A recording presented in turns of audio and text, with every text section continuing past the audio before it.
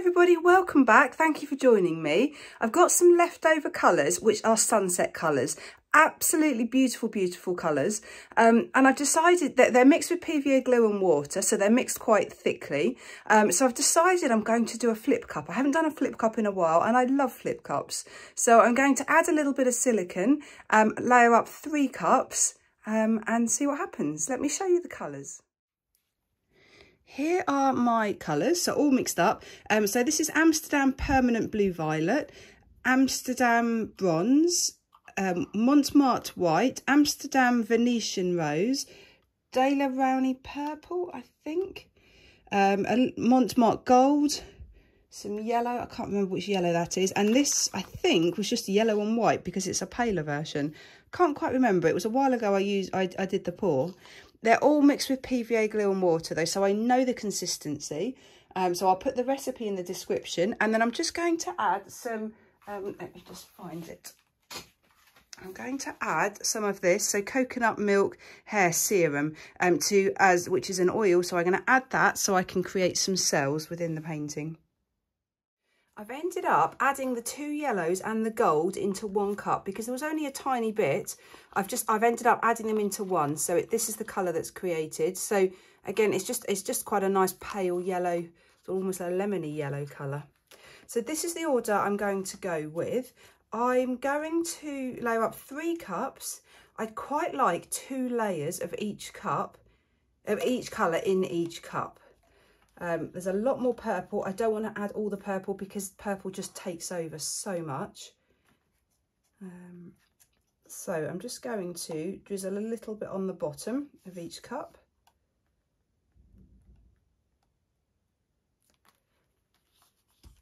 So with each, by putting it into the 3 cups, I'm going to try and use about half.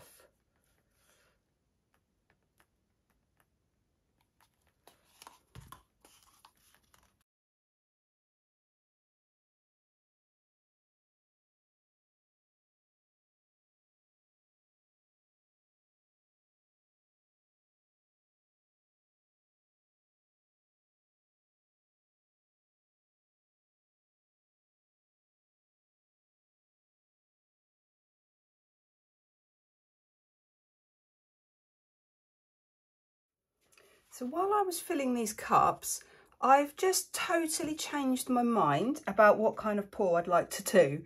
They're sunset colours, so I've decided I'm going to do a ribbon pour. So pour the paint on in ribbons. There will be 3 separate cups, so probably 3 different sections. And because I've got some silicone in them, I'm going to torch just in very specific places. So not torch everywhere, otherwise I'll get cells everywhere, but just a little bit of torching. The paints are nice and thick, so I'm hoping the cells won't be too big. I'd quite like just some small little sort of lines of cells within the painting. So totally changed my mind. So I like using these paper cups because I can just pinch it. I'm just going to go for it with ribbons. See what happens.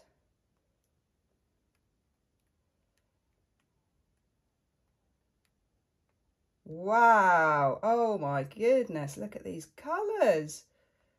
And then I'm just going to go back again because that's about 1/3 of the way.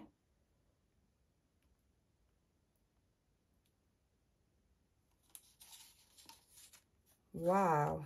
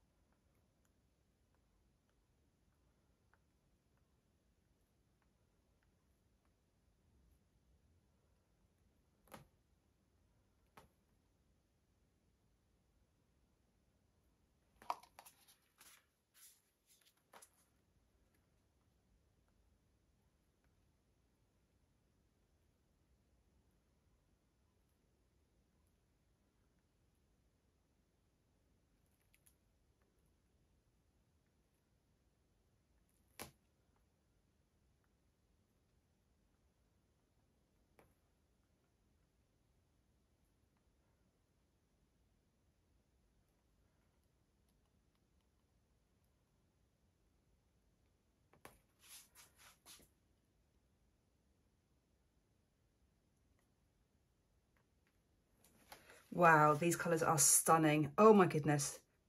Oh, I'm so happy. This is beautiful. Right, I need to try and get, I always forget to do these two edges. So with a ribbon port, I'm going to be tilting it that way, tilting it that way. So these two edges are fine. This one, I've more or less got covered, but this one definitely isn't. So I'm just going to try and pour some paint just literally along this edge, so that with any luck, it will just fall over the edge to get that end covered. So there are cells popping up, which are beautiful. Little cells. I might not even torch this. I might just leave it at the cells that are going to naturally pop up. I'm certainly not going to do any torching yet. If I torch, it will be right at the end, because I only want little small little cells. I should have said near the beginning, I've got it in my mind at some point I want to do the silhouette of a giraffe. So at the back of my mind, I'm wondering if I can use this pour for that, because it's sunset colours. So I don't want lots of really big cells. So all I'm going to do is tilt it one way to get the colours to run over the edge. There's just a couple of little gaps, which, yep, they're filling in nicely now.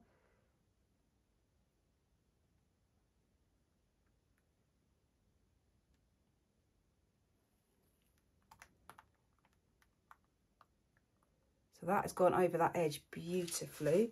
And I'm just going to turn it round. It's the yellow that is creating these cells. Now, I wonder, what yellow did I use? I think it must be the brand of yellow that I've used. But they're absolutely beautiful. They're just really subtle, very organic looking cells. They're not the typical sort of silicone cells. I wonder if it's not the silicone then. I wonder if it is just the brand of paint that's creating that effect.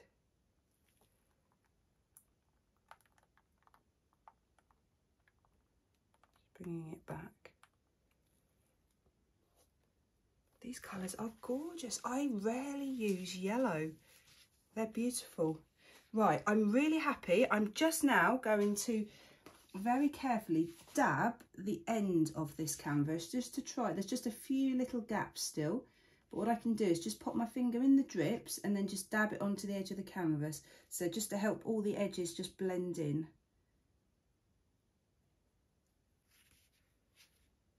Another trick is not to use the paint that's on the worktop, but actually just wipe your finger under the canvas, because then you get the colours that have fallen off the canvas, dripping over the edge of the canvas, and then dab those on so you know that they're exactly the right colours to use to blend it in. Right, that is so pretty. I am going to very, very subtly torch this. I'm really going to try and do it really subtly. There's just a couple of bands where there aren't many of these little cells. So just a little line like that, see what happens. Okay, I don't think I did it. And there's a couple popping up. I think I actually was too far away, but I'm only going to torch in lines.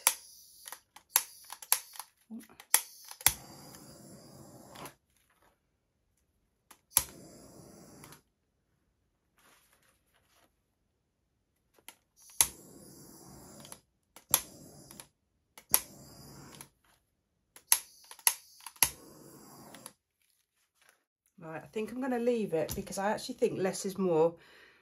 I just want, my instinct is let's keep torching, let's get loads of more cells, but I'd quite like it to be quite subtle. So it's like a sunset, but it's almost like a heat haze at the same time. I think this will be perfect for a stencil.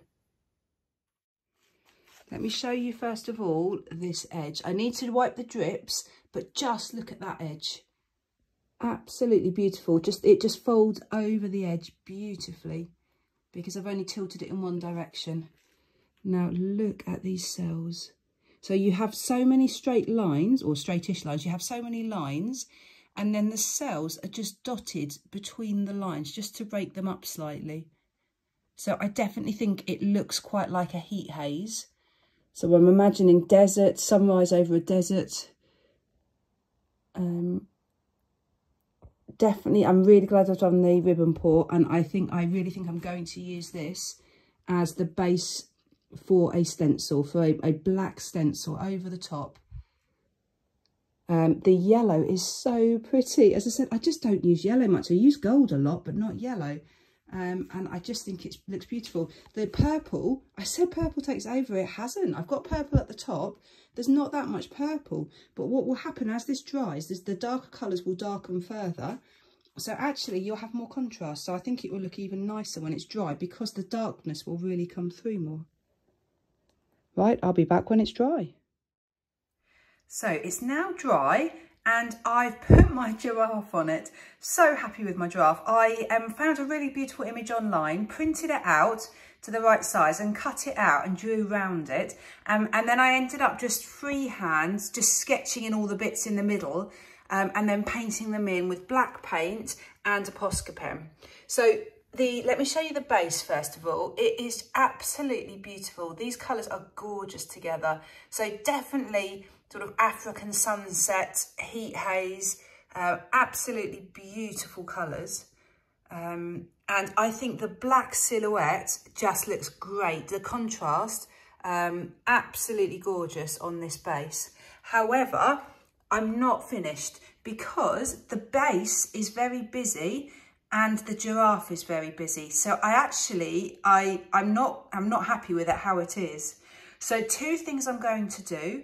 One is I've bought one of these relief acrylic tubes of paint that are designed when you put it on the canvas, it sits proud and it's 3D. So I'm going to put that around each of these little black sections, and then my plan is to resin inside.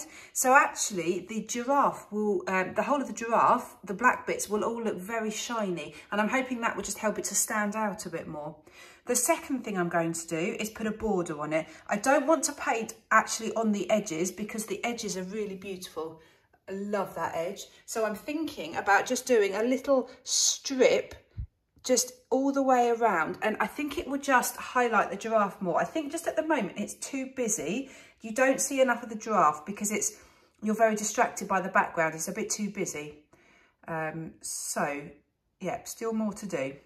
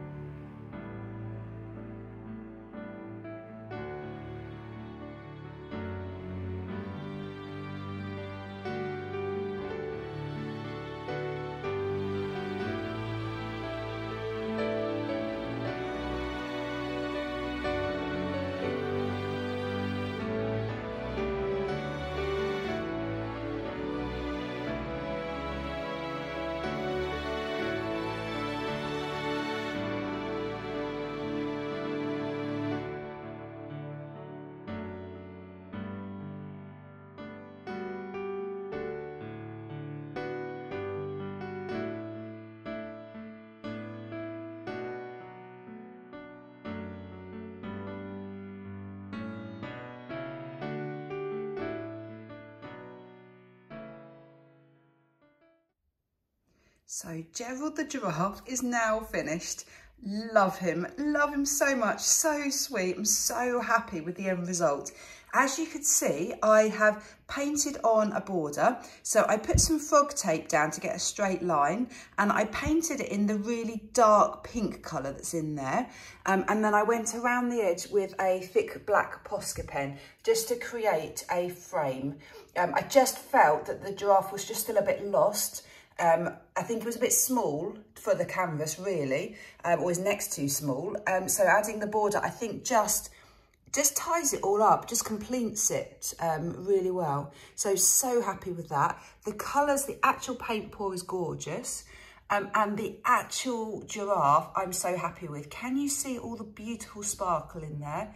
It just helps the giraffe just to stand out. And I did it so that the border went underneath his ears. Again, so it looks like the giraffe stands out. Let me show you. Yeah, if I tilt it, you'll really get to see. It's all sitting very proud of the canvas.